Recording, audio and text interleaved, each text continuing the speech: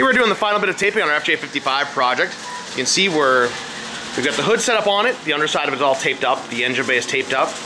The reason we're painting the truck together like this is because we are doing some stripes and some pinstripe work on it, so it's going to need to be all final fitted and things like that. As you see, John's wrapping up the doors. We still get the wheel on the front section too, but as you can see down on the bottom here, we tape the entire truck right down to the floor. That way nothing's running around under it and getting on our galvanized chassis and our painted underside. You can see back here, we have a few pieces hanging because for the first part, everything needs to be sealed up. Then the cowl section is going to go back on the truck and the grill is going to go forward with being painted silver. You see all taped up back here. We're just about ready to get going on this. We're really excited to see color on it and put some stripes to it and get it in final paint.